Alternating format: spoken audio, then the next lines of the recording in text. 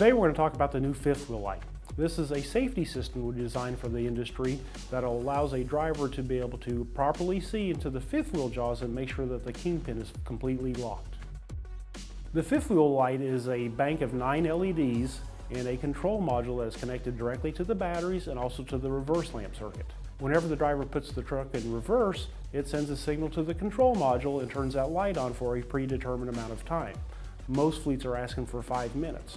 The reason for 5 minutes allows them to have plenty of time to get out of the truck, do their walk around, do their inspection, and get underneath there and make sure that the kingpin is completely locked. The key advantage of this system is safety. That every fleet in America has problems with tractors, dropping trailers. With this, there's no excuse why that a driver can't look in there and know for sure that it is properly latched. With our fifth wheel light, the driver will easily be able to look in there and know that the fifth wheel is secured properly.